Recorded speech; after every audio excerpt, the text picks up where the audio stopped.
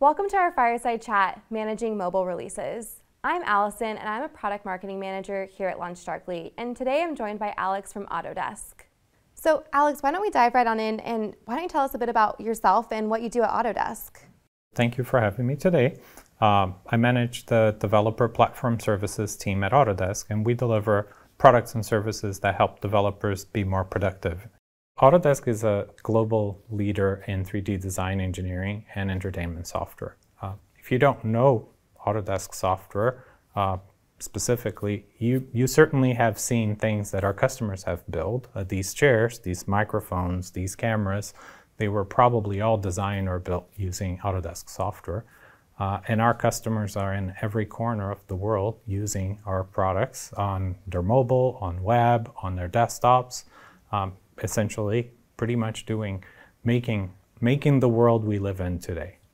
Super cool. I think that gives you like a really unique perspective, just like how all the teams at Autodesk are leveraging a tool like LaunchDarkly. And I know you mentioned that you were around back when Autodesk first started looking at a tool like LaunchDarkly. Can you tell me a little bit about like what spurred on that process and what did that journey look like? So back in the day, when we started looking at feature flag tools, one of our architects was tasked to look into it to help us improve our release processes. And he looked at 4 or 5 different tools back then and decided on LaunchDarkly for the feature flag product. Awesome. I mean, obviously we love that, and that's why we're talking a bit today, but can you talk to us a little bit about what did a release look like prior to LaunchDarkly, and what does it look like now that you guys are using LaunchDarkly? Back when he was looking into it, releases were really, really hard. They were done every 6 weeks.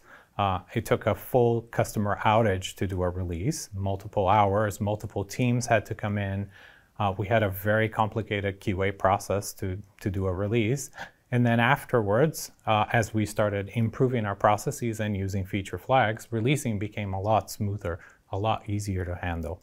We decoupled feature releases from essentially the process of doing a push to production or an application release. Today we're talking about mobile, so can you talk me through a little bit, what did a mobile release look like at Autodesk, and how has that process shifted now that you guys have LaunchDarkly? We've decoupled the concept of a release from the concept of a feature release from an application release. So you can take an application to the App Store, but not necessarily release features to your customers. You can leverage real customers to do testing for that application with flags and enable those features over time. You can also make decisions where you say, I don't want to release this feature because I found a problem or I found an issue and I want to wait a little bit longer until I can solidify this process. Maybe give us a little bit of an example of what it looked like before LaunchDarkly and now what does that release process look like? So back when we started our LaunchDarkly journey, releases were really costly for us. They usually took a downtime from our customers. We took multiple teams getting together over a weekend for like an 8 to 12 hour process to do a really, really complicated release. And we used to do those every 6 weeks, maybe every 2 months. So it was really hard to get features in our customers' hands.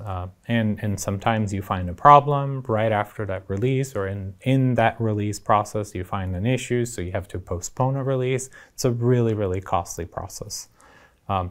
So besides, of course, doing a ton of other engineering work to make our application and our release processes better, we started introducing feature flags to that process. And feature flags allow us to decouple the software release, pushing a software to production, releasing it on an app store, or making it available to our users to download, from actually releasing a feature to the user, turning it on.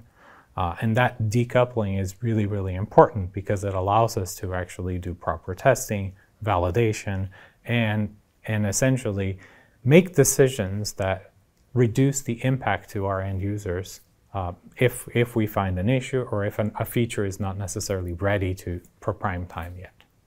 That makes sense. So if I'm hearing you correctly, before LaunchDarkly, a release would go out to a mobile app and those features would be on users' phones and devices. But now you have LaunchDarkly, so you're releasing that code, it's going through the App Store approval process, but once it actually gets approved, those features aren't necessarily showing up on mobile devices until you guys actually go and turn them on. Yes, absolutely. So the fact that you download an application in the App Store and you actually turn it on doesn't necessarily give you all the features that are in that application at that time.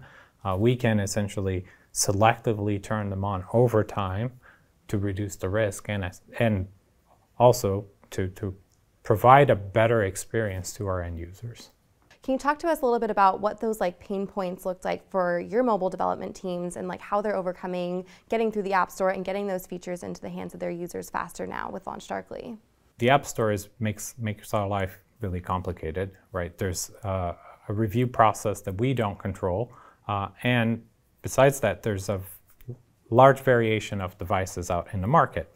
So we've tried to decouple the release of an application from the release of features. And what that allows us to do is that allows us to release an application on a cadence, maybe weekly, maybe bi-weekly, to our customers, and then progressively do testing. We can test for ourselves, we can test with our QA team, we can test in real live customers. We have betas, we have other processes for testing, and that allows us to assess the quality of a release before we actually turn on the release for all customers using the platform. So what I'm hearing you say is you can now, with LaunchDarkly, release features in real time because your code's already in your mobile app. It's just a matter of toggling those features on when they're ready, when they've been tested for your end users. Is that correct? It's absolutely. It's primarily a way to reduce our risk and understand the impact that a feature release is going to have to our end users. And that's not just going forward, but it allows us also to go back. So if you release a feature or if you find a problem during testing, you can withhold that feature from the customers and actually reduce your risk, mitigate that without having to incur into a complicated or a rollback or a very complicated release process all over again.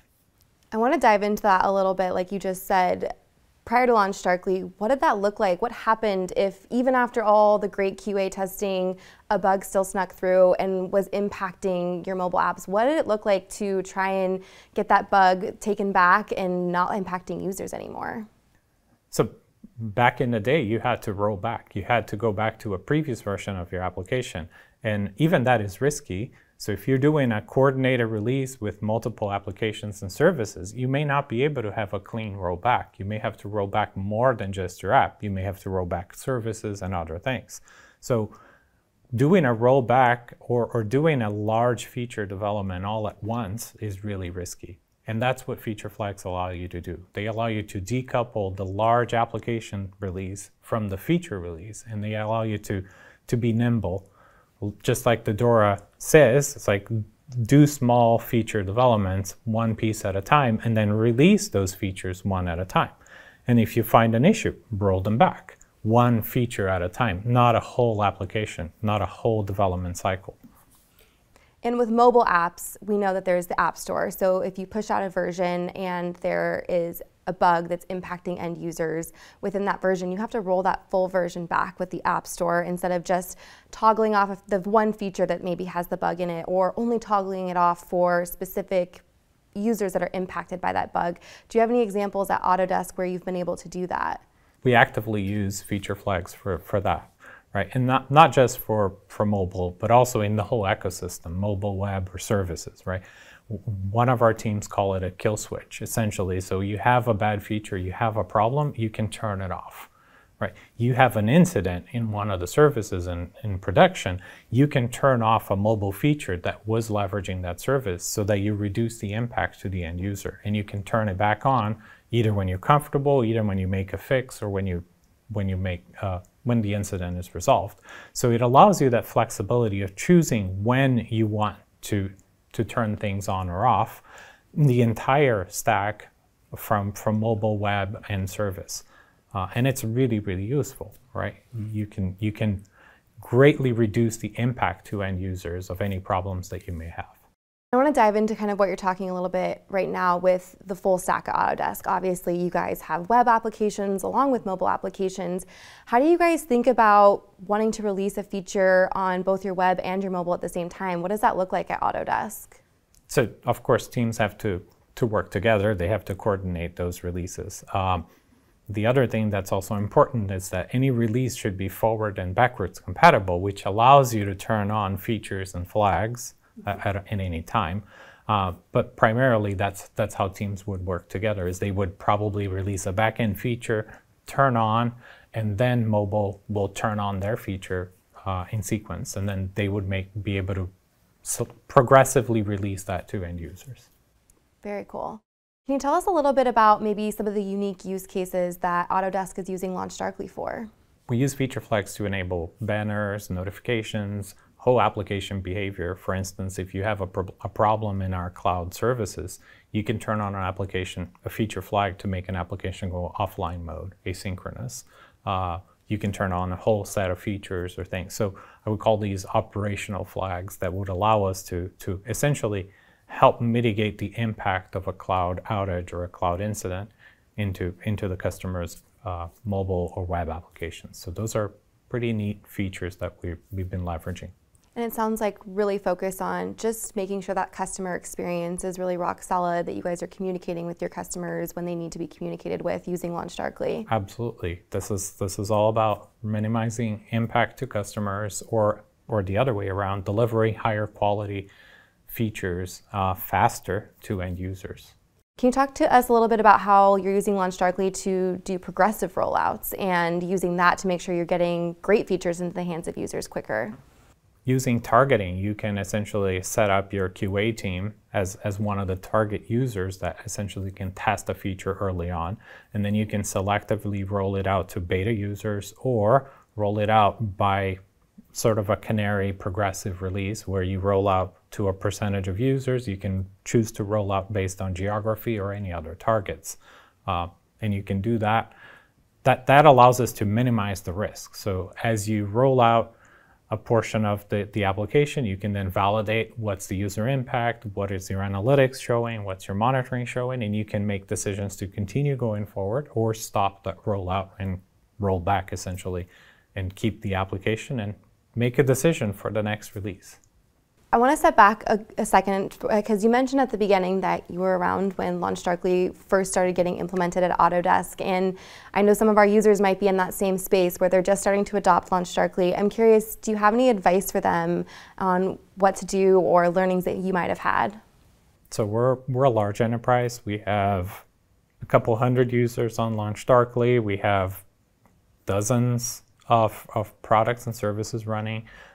So we decided to take a very well-structured approach to how we rolled out LaunchDarkly. We created best practices, and we created a complete organizational structure within LaunchDarkly so that a user only has access to the flags from their team, and they cannot essentially step on each other's toes at any point in time. So that was something we took a little bit of time to create, that organizational model, but it was really good because we started LaunchDarkly with probably 100 users, and we're way beyond that number today. And we didn't have to make any changes to our organizational processes, but setting up those best practices, helping helping developers understand what is the usage of the tool, what should they do, how we want them to use it, is really, really important.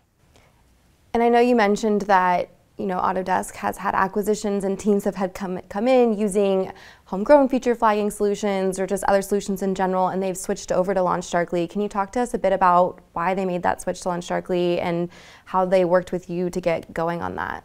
So when we have acquisitions come into the company, we essentially evaluate their tech stack, and if they were not using LaunchDarkly for feature flags, we will essentially migrate their process to our process and onboard them into the system and essentially move them over.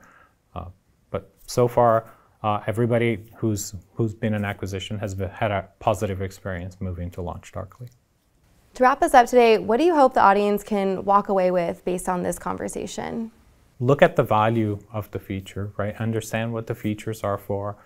Spend a little bit of time understanding how you want this application to be available for your end users, for your company, how you want to target, how do you want to set up all the features, the pieces of it, and then you can roll it out over time, and you will see the benefits of having that, a little bit of that organizational structure, a little bit of that, that design will pay off in the future. Thank you so much for joining us today, Alex. It was a really great conversation to get to hear about how you guys are using LaunchDarkly at Autodesk. And thank you to our audience for tuning in, but stick around because we've still got some great sessions for our Mobile Release Summit.